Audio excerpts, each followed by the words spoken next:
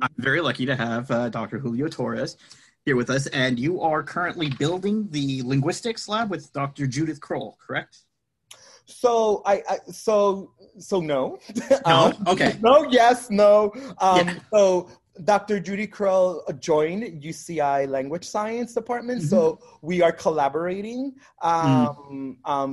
Right, the language science community, we are collaborating with each other, especially those of us who do work on bilingualism. But no, I have my independent lab. She has her independent lab. But there is interdisciplinary, cross-disciplinary efforts. So it's a great moment to be at UCI as a language scientist, because there's like really these exciting projects emerging, these exciting collaborations. So I'm very lucky to work with her, obviously. But we also have professional agendas that are different. And so I kind of wanted to ask, you have a PhD in linguistics, or in an alternative language, and you obviously, if you have a PhD, you could pretty much, you have the intellect to do anything you want. So why language sciences? Why not math or anything else? What drew you to this topic? Well, I don't know if that means that you can do any topic, right, or anything. I would be very hesitant to do a PhD in that. But thank you. I like that premise. No, I think obviously a PhD, I feel speaks a lot about your resilience, your discipline, your work ethic, right? So I kind of dispel this myth that you need to be this brilliant brainiac. It's not necessarily so. I don't feel like I am more gifted or more intelligent than people out there in the world, but I think it does speak to a commitment. It does speak about work ethic, and in order to achieve the PhD. So, so why language science? Well, so from undergrad, I majored in French and Spanish education. And so I've always been interested in language. I started taking French and Italian when I was in high school. And they were my favorite subjects. And I kept on with French because we only had a year of Italian. So I always liked language. But I double majored first in chemistry and French in college. And then I realized I did not want to work in a lab with chemicals. I'm social and I like interacting with people. And so then I changed to education. I love to teach. I've always liked that as well. And while I was teaching, I became fascinated with language learning and how my students were learning Spanish.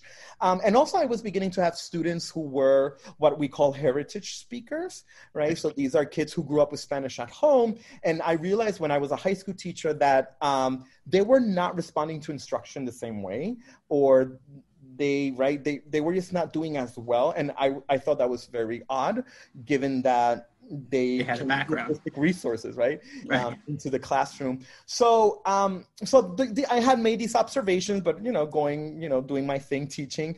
And then in my department, we were redesigning curriculum. Mm-hmm. And at the time, I was department chair. I was department chair for 2 years at the school district where I taught. And what I realized when I started looking at research from second language acquisition that should have informed our curriculum design, I did not understand it, nor had I ever heard of it. So I found that problematic. And why don't I understand this research, or what does this mean? And so that basically... sparked an interest in then exploring PhD programs, and that's what set my path, into academia. Okay, and so you mentioned the heritage speakers, right? And there's our mutual friend had who mentioned something about heritage speakers, and he said, sometimes they will learn Calvin le gusta a correr, but a heritage speaker will drop the a, right? And so when you're teaching from my perspective, language is more dynamic, right? So if language is dynamic and more of the heritage speakers drop the doesn't that become the correct grammatical way? So how do you create a curriculum that still respects the dynamic nature of language, but also adhere to the grammatical, standards? Like where do you draw a line? How do you differentiate? How do you create a curriculum that respects these things? So that's an excellent question, and a very difficult one, which we have, right, many debates in the field. I'm an applied I'm an acquisitionist, so I'm very interested in language learning, and that's what most of my work does. And it sometimes gets misinterpreted as me trying to suggest that heritage speakers should be speaking a certain way, right? And I don't agree with that, right? I think that the way people use language in their community, they are communicating, they are using different linguistic resources, whether that's mixing their English and Spanish or English and Korean to speak, and right, or now we're even using emojis to communicate, right? So all of these resources are available to us in order to express meaning and to communicate, right, information.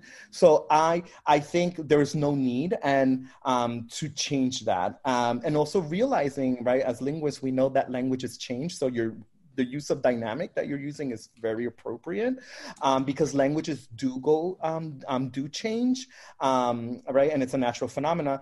However, my work has been focused on individuals who are heritage speakers who want to, for some reason, use Spanish in very different circumstances or different contexts, which may require a different register of the language. So I think that's completely fine as well, right? So I am a heritage speaker of Spanish, and I became a Spanish teacher. So obviously, right, I need to understand and know, right, certain registers that are taught. Unfortunately, whether or not, right, we see them as more prescriptivist, right, types of grammars, but that is the reality. So my research has focused on those individuals for whatever motivation they want to acquire some type of register in which they're writing in a certain context or speaking in a certain context, and I think that's completely fine. What in the heritage classes that we direct here at UC Irvine, I'm very careful when I train my graduate students that we're not trying to erase what they bring from home, and we tell students that they should be embracing and they shouldn't change the way they speak. But if they want to change, I call it code switching ninjas, right? So you become, because I do that, right? You become a code switching ninja, right, in which you're switching registers or the way you use a language for a certain, given a certain context, and also based on your own agency on how you want to use language. So for me, my work has been on those students who want to major in Spanish, minor in Spanish. A lot of our students want to be teachers in dual immersion contexts. And we have had students at UCI who come back, or graduates who never took Spanish, and they express to us how they wish they had taken like formal Spanish classes, because it was a real challenge for them when they had to teach Spanish in dual immersion contexts, and they were teaching different concepts in Spanish which they didn't have. So I think that's important. So I think for me, it depends on the goals of the learner.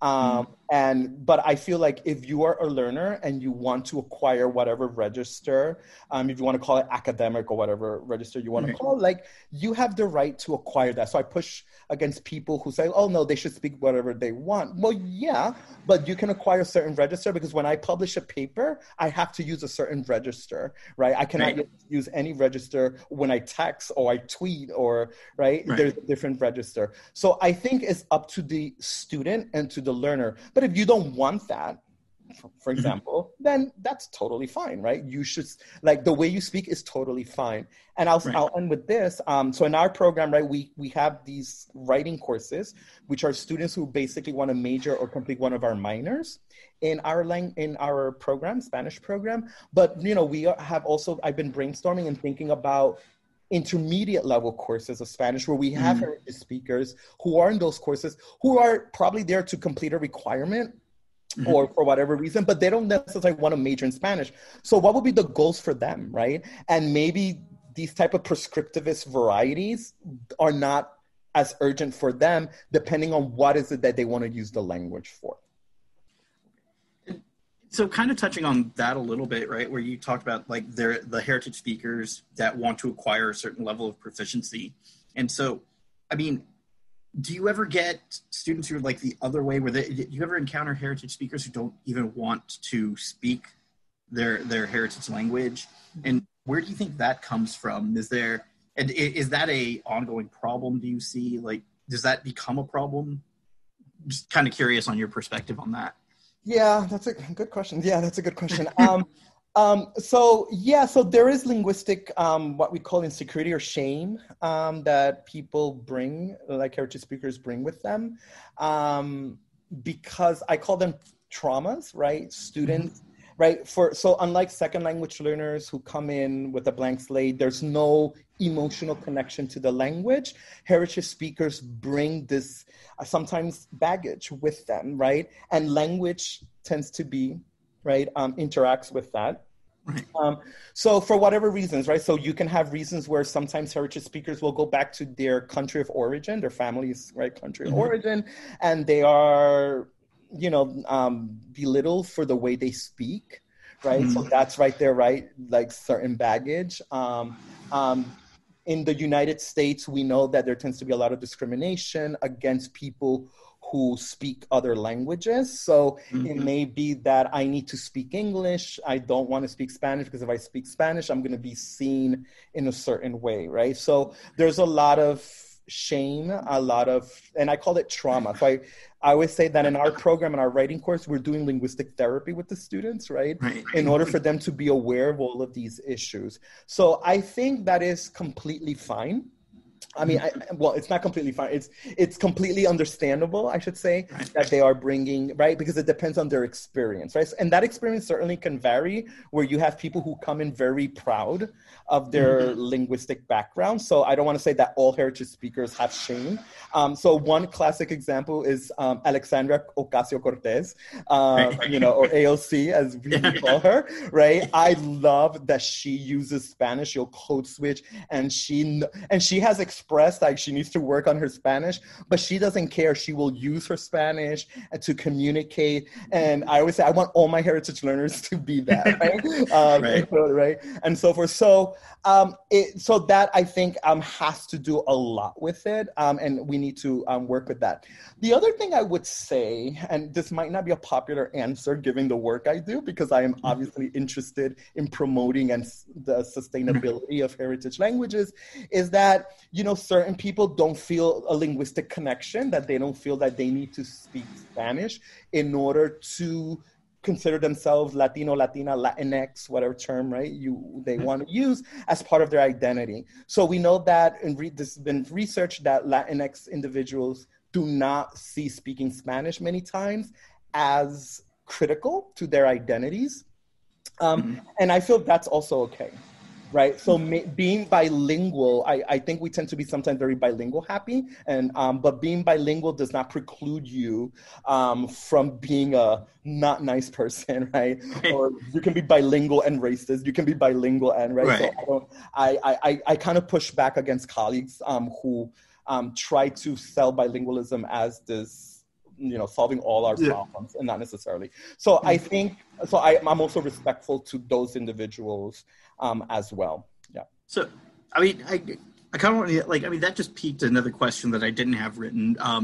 You say you want to be respectful to the colleagues who are pushing the bilingualism, but would you necessarily be opposed to, making a second language, mandatory for UC students for graduation, just any second language? So I want to be very clear. I am all for promoting bilingualism. There are certainly benefits. So I want to be very clear that I am, obviously the work I do is on sustainability, teaching, maintaining the heritage language. So obviously I favor that. I guess am very careful about how these discourses surround bilingualism. But no, I actually think that, learning a language, there are certain benefits, and there's a lot of debates, on whether there are cognitive benefits associated with the bilingual experience, and that's still being contested. There's some controversy around that. But, I mean, it's not even about that, learning another language to be able to communicate with your family, right? So if I know, I've had heritage learners in my class where they don't really have conversations with their families or their caregivers because they cannot communicate as well in the heritage language. I think that's that's so sad, right? That you cannot communicate with your family and talk about certain topics because they don't have the linguistic resources to do that. So these are realities, right? Or that, your grandparents live, I'm from Puerto Rico, so I'll give an example, a Puerto Rican example that, we are able to go back and forth to Puerto Rico easily. You go back to Puerto Rico and you cannot speak to your grandparents or your great grandparents. So I think that's really, right, a shame. And such a sad situation. So I feel so I am all about promoting bilingualism in order to maintain those family ties, to be able to communicate the different perspectives you can gain when we learn another language. Obviously we're learning about another culture, and it makes us be aware of our own culture. So there are all these benefits. So obviously I do promote languages. And I feel that if you are getting an education, I think, being exposed to another language and knowing about other literatures, other cultures should be critical as part of your overall education. Right. I mean, just side note for the listeners, my significant other is a bio major, but they took a bunch of French courses, and their bio grades drastically improved. And I think I'd give a little credit to the French, stimulating parts of the brain. Absolutely. But, there was a question that I wanted to ask you. This one's a big question. So, take a deep breath because I know it's going to be. I'm getting ready for it. So what, in your opinion, what's the best way to learn a language? Okay, that is a big question. How much time do we have? How many episodes are we doing? We've got all the time you want. I've got all day. Yeah, so I think obviously you need to be the basic, right? You need to be exposed to the language. What we need is input, right? Obviously, in the language, and to process that input. I think I would say that so you need to seek these opportunities, right? So when people tell me what should I do, what program you recommend, I'm like, just get a hold of anything, right? And start somewhere. Even we have now research colleagues who are researching the effects of apps, right? Of certain language apps on how and we're seeing some evidence that some learning is occurring, right? In terms of vocabulary development, perhaps certain grammatical constructions. But I think for me, but one key component is the interaction piece, right? Interacting with people in using the language, producing the language is also critical. And when you're interacting, especially with a more proficient interlocutor, that provides you with certain opportunities for learning that emerge as the conversation is happening, that emerges as you're trying to express meaning. And I think that's very important, that we are using language. It becomes more relevant if you're using language in an authentic way and getting that feedback. So feedback is crucial. We know that it plays a critical role in helping us develop language, and that can occur during interaction, right?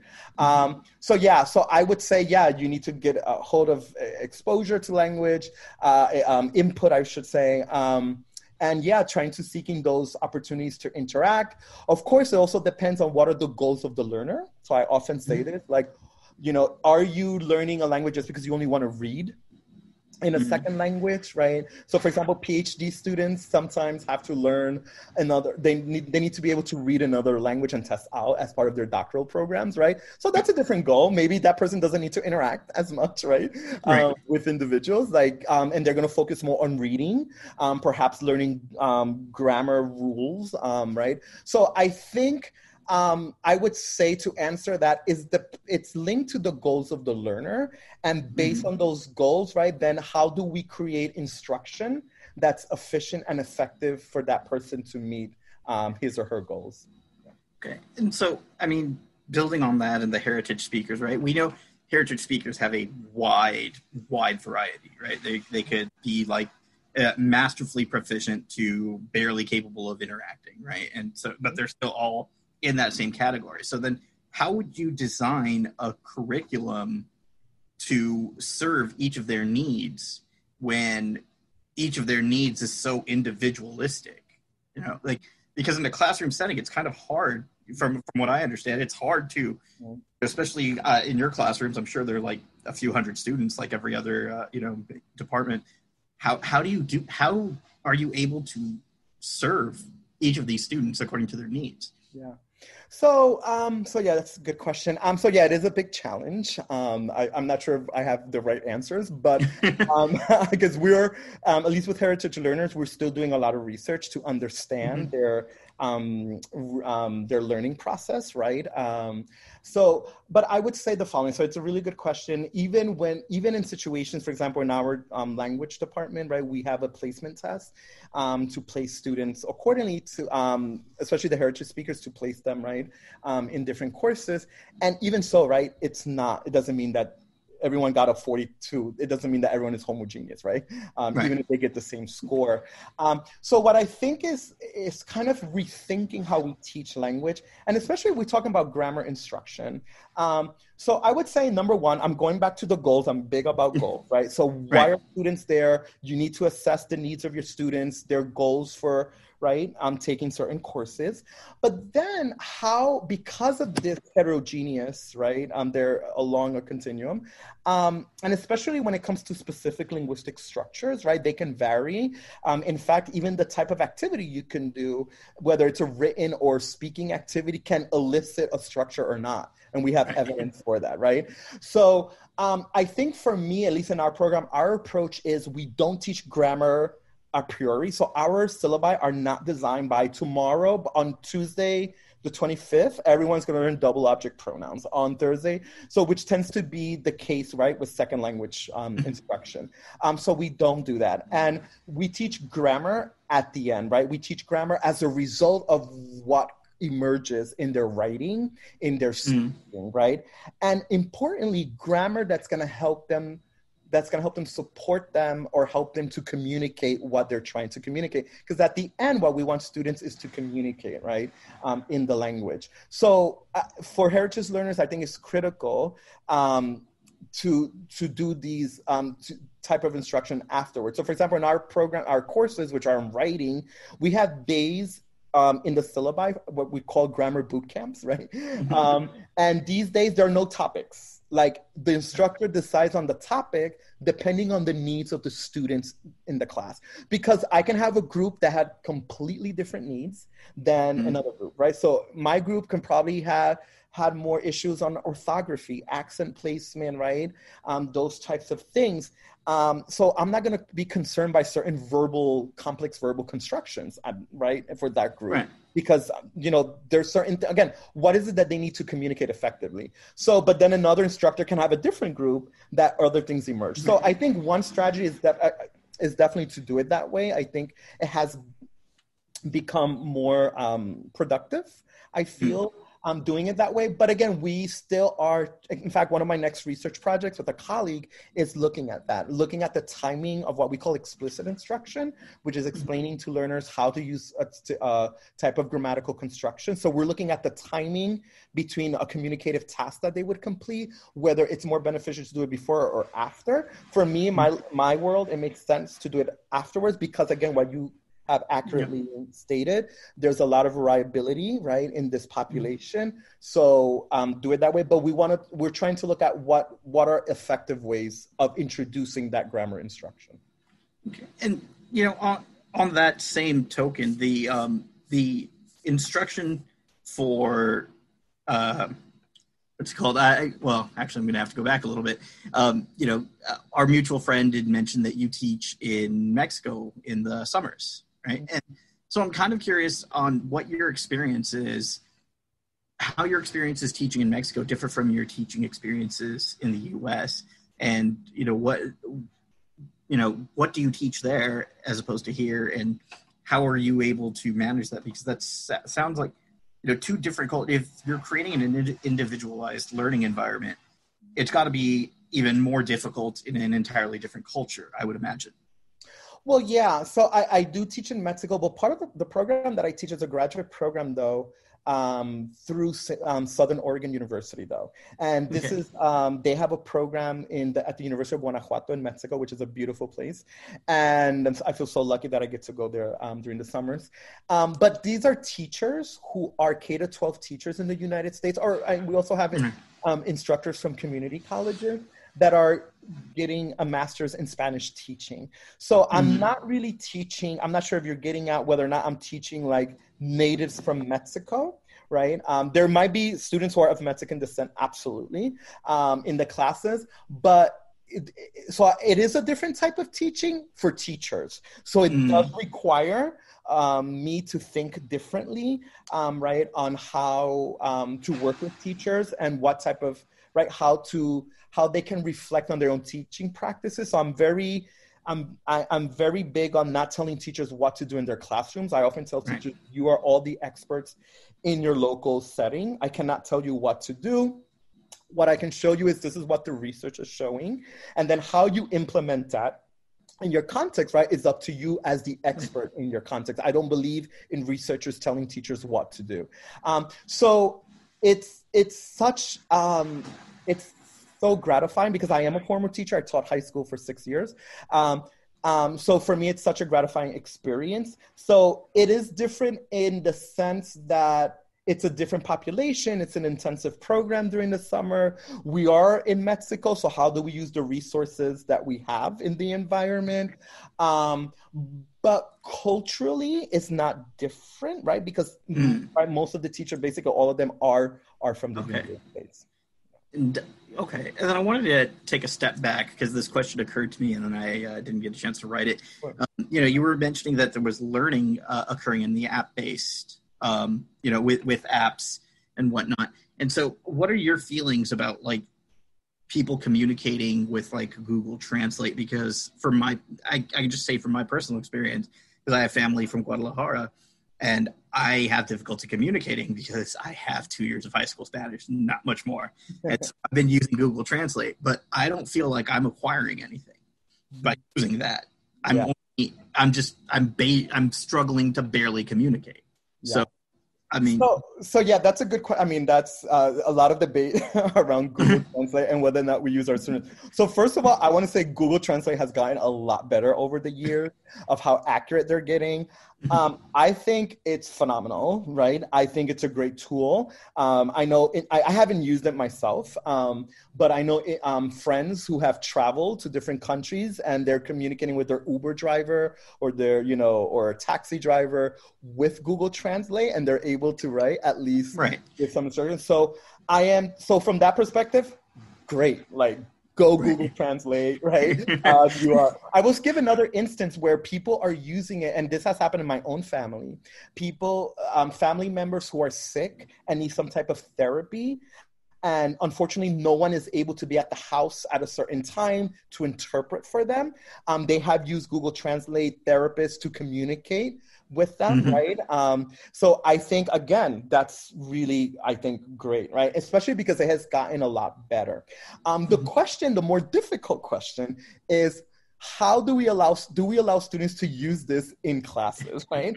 And that's more of a debate as far as like, do they use Google Translate in the classroom and so forth? And that we're not too sure how to handle that.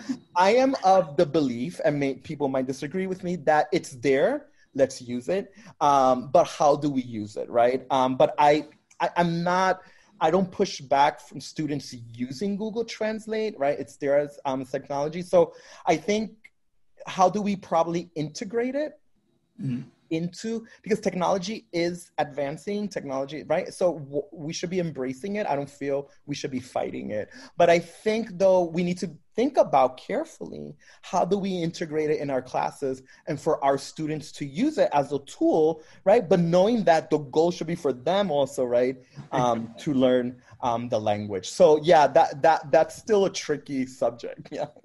And okay, this is kind of more of a personal question. So, and my experience with linguistics is literally limited to a brief conversation I got to have with Dr. Kroll last year and Noam Chomsky, who oh wow, amazingly famous, right? or course. pretty. How do you feel about Noam Chomsky? What are your thoughts on him? What are your thoughts on his views on linguistics?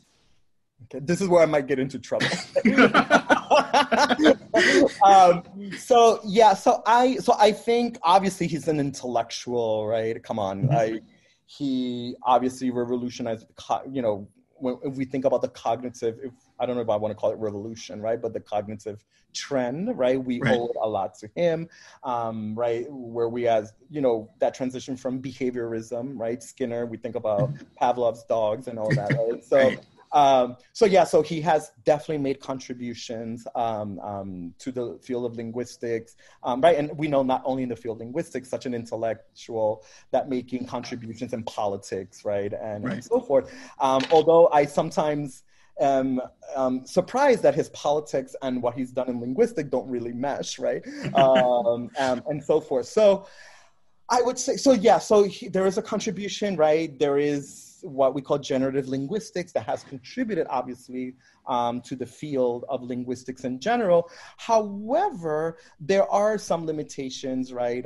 Those of us who might not really endorse this approach to linguistics is kind of, I feel there's certain limitations as far as, first of all, there's been such a focus on monolingual native speakers, right? So and that has unfortunately made an impact in many fields of linguistics. And for example, in my field of heritage speakers, has been colleagues who have raised concerns, which rightly so, and I agree with them, of comparing heritage speakers who are bilingual speakers to monolingual native speakers, right? And whether or not that's a fair comparison. Now, my colleagues, right, who do formal linguistics, colleagues, by the way, I must say that I respect enormously, right, have said, well, we're interested to see how language works in itself, right, and how grammar. But I think it's dangerous what type of implications that a type of research program can have, because at the end of the day, at least for me, like I'm doing research to transform society, to transform thinking, right? That's social benefit of research. So I think there's some criticism, right? As far as like what that type of program has done or the limitations from it. Right, that language we're not only these computer or doing math, basically, right? And there's a lot more to language than that. How do social interactions, right, really contribute to those types of things? How the usage of the language compared to things. So I want to say there have been really strong contributions that have made us think differently. And I think I'm very grateful for that. And again, in my field of heritage languages, right, colleagues who have done foundational work, right, in order for me to do my work about language learning among heritage learners. But I think also there have been certain, unfortunately, consequences of that as well. Right. And then also on the, so it kind of sounds like Noam Chomsky had some effects that were not wanted, I guess, on other fields. But, kind of talking on the heritage speakers acquire the language from home, generally speaking, right? What's your view on how COVID-19 is kind of quarantined everyone, for lack of a better term? Obviously, it's not quarantine, it's shelter at home, but people are spending more time at home. So is that reinforcing, do you feel like that's going to reinforce the language acquisition for heritage speakers, or because they're spending so much more time online, which is kind of dominated by an English sphere, are they losing a lot of the language acquisition because they're not interacting as much with their heritage language? What's your view on that? Well, so that's an interesting question, because I've discussed this with colleagues. So it's an empirical question, right? We don't know exactly what have been the effects of being at home during this time, during quarantine. I have read articles in which people are connecting with their family language, where especially children, small children, who I feel are shifting a lot easier perhaps than adolescents or adults, in which they are speaking more right? Right. The heritage language now that they're at home, with perhaps, if let's say there's a grandparent, right, or a family member or whatsoever. And I know there's not any research that I can cite, but I know anecdotally from friends who have children who are bilingual and multilingual, they often tell me, yeah, now we're in Mexico and now she's speaking Spanish, or now we are in X with our family that speaks German, and now she's speaking more German, right? So kids will adapt that easily. So when we look at adolescence, and that's a good question. So I want to be careful to say that I don't want to make the assumption, which I think is going around, that, oh, all heritage speakers are speaking the heritage language at home, right? Right. Households differ enormously. Family, so this is what we call family language policies, are very different across different households. So you can have households where perhaps the parents are speaking in Mandarin, but the kids are responding in English, right? So they are hearing, but they're not producing. So, right, so how much does that influence? But we can also say that there are households where there are heritage speakers who are with their family, and this would have been the case in my case, right? If this was I was with my family, I would have been using more Spanish, right, at home. So the question is, how much of an impact does that have, right? As far as whether or not I'm shifting dominance. And that's, again, I don't know whether, we don't have empirical evidence for that, but we've been curious about that. Whether there's going to be a shift in dominance if I am at home speaking only Spanish during this time, because we're not also isolated. So we are interacting with different individuals. People might not be out and about like before, but you're still doing other things. Right. But again, you're perhaps using the heritage language more often. So the question is, I don't know. We have, those of us in the field have asked this question, and how do we measure that, right? Because they can certainly have an impact on if let's say there are shifts for certain people in language dominance, right? How does that affect research that we're doing or questions that we are asking in the field? And, talking about learning, this came to mind. There was a paper, I don't know if it might have actually been yours, where someone was changing the way they were grading language proficiency. Instead of requiring that, instead of like, here's the test, you take the test and you're done, students would just demonstrate proficiency. And if at any point in the class they demonstrated proficiency, they got a check mark, and like that added up to the percentage. And at the end, if they demonstrated proficiency in all these different things, then they got, such and such grade. I mean, is that something that is becoming more common with language in linguistics, with language professors and language acquisition, or is that still kind of just such a novel concept that it's not a thing? So I'm trying to understand your question. So I get the premise of it, but when you're talking about proficiency, right? So that I'm trying to unpack that. That they're checking boxes for. So what do you mean? So for example, a verb conjugation, right? Okay. So they're saying, okay, here you need to meet this metric, a present tense, present tense conjugation in the first person singular. Can they do it? And then if they get it, then it's like, 1% for the class, and then just at the end of the class, it all adds up. So you're talking about teaching, not research. Yes, teaching. So, yeah. Well, does research, sorry, I don't mean to interrupt. No, that's okay. Yeah. Does research, I'm going to tackle this. Yeah. Does research bear out that that's actually a good way to teach, or does research demonstrate like maybe don't do that? So that's a good. So let me go to the research side. So there are different ways that we measure language, right? That we can measure proficiency. It might be that there's a study that individuals are conducting to measure specific linguistic structures, right? So there are a number of tests and assessments that we use in order to achieve that goal, to get a sense of the heritage, in this case, heritage bilinguals, right? Proficiency. However, and this is something actually that I'm currently writing about. It doesn't necessarily have what we call ecological validity in the classroom, because we're not doing those same type of things in the classroom, or the way you measure language in the classroom is not in the same way. So a lot of for example, measurements that we use in research are not necessarily applicable in the classroom, right? So in my research, I try to use language tasks that have more ecologically that are more ecologically valid in the classroom to elicit language production. And I feel in order to inform classroom instruction or even classroom assessment, we need to do that. So it doesn't mean, I want to be clear, that the research using other assessments are not valid, are necessary, because they do shed light on grammar properties, right, of individuals.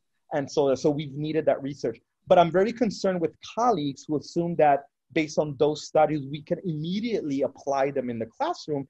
And I'm like, wait, hold up, right? So we need to take a moment here, because the assessment tasks that you were using are not the ones that teachers use in the classroom. So those studies are definitely informative, but we need data from heritage learners engaging in pedagogic tasks, right? And I'm using task in a very broad, right, notion. If there's a listener who knows about task-based language teaching, I don't necessarily mean only that. So what type of activities they're doing, because we know, like I said, I think earlier, that depending on the type of task or activity you do, it can elicit a different type of linguistic structures or information from heritage learners. So I think we need more studies looking at more ecologically valid classroom tasks and a list to see whether or not, right? And we can make certain predictions, right? And certainly we can make predictions based on these linguistic studies that have used other types of assessments, which are assessments for laboratory type of research, right? So we can probably make certain predictions. I think that's totally fine, but I think we need to confirm this in an ecologically valid manner in the classroom in order to really say with confidence, right, that these are the needs that these learners have. I hope that answered your question. Yeah. So I mean, it sounds, my takeaway from that answer is that, like, this research is informative. It's not necessarily it doesn't necessarily translate actual positive outcomes unless we're very careful about it. Yeah. So I'm in my work, because I'm interested in learning, classroom learning and instructional settings. I am very careful when I do a study like that, right? I've used all of those assessments too in my work. But when I want to look at learning, instructed learning, I'm careful of designing tasks that a teacher will be able to say, oh, I can relate to that because I can see that as an activity in the classroom that I do. Yeah. Okay. And we don't have much time. Would it be okay in the future? I'd love to follow up with you because this is such an interesting topic. Oh, thank you. Yeah, I love this topic, so I can talk about it. But if students want to learn more, I mean, I always close out with these two questions. So it's, if students want to learn more about you and your research, how can they? And the second question is, if students want to get involved in your research, is that possible? I know things are kind of weird with COVID-19, and if it's possible, how can they? Okay. Oh, those are good questions. I'm glad you're ending with those. So if you want to know about my research, I have a website, right? So you can Google Julio Torres, UC Irvine. And I have a page, right, where I have a list of my publications, information about my lab and research projects that we are working on. And in the lab page, there is a link to apply to work in the lab as a lab assistant. And I've been doing this now for 2 or 3 years. And actually, I just send out an email blast to our majors and minors. So I'm already getting applications to work in the lab in the fall, which will be virtual. So there's been a lot of work we've done during the summer to see how we run experiments virtually. So that's been quite an endeavor, but we're getting there.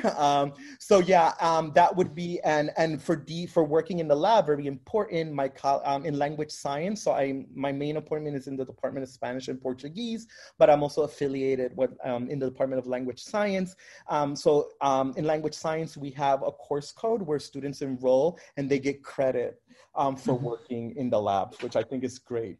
So you're getting research experience with a researcher and getting also credit. I will say, however, that my lab is not the only one at UC Irvine in which we do bilingualism research. So there are 3 other colleagues. My colleague Judith Crow, obviously you mentioned her, so you're familiar with her work.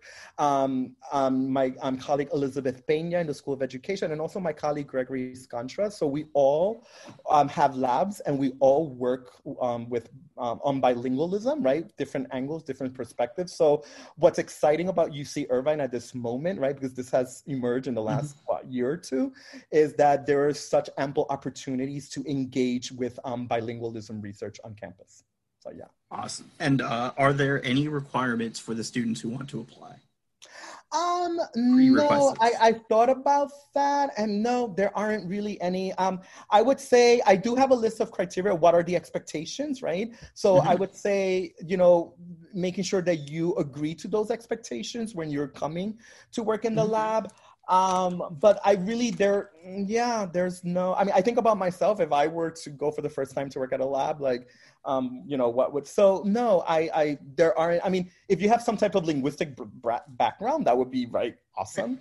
But not necessarily is, people just come because a lot of students come to the lab because they're bilingual themselves. They have this experience and they want to understand. They've told me, I'm here because I really want to understand my own bilingual experience and I relate to this research. So that's also a motivation. So yeah, for me, there are no specific qualification or requirements, I should say.